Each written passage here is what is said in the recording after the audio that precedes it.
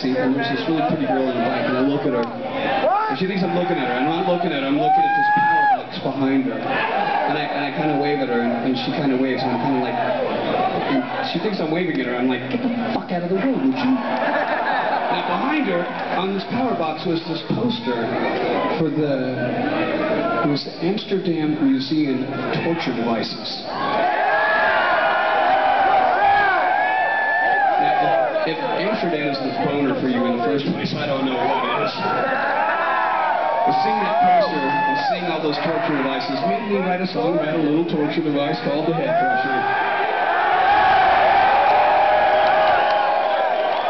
Sing along with me, would you?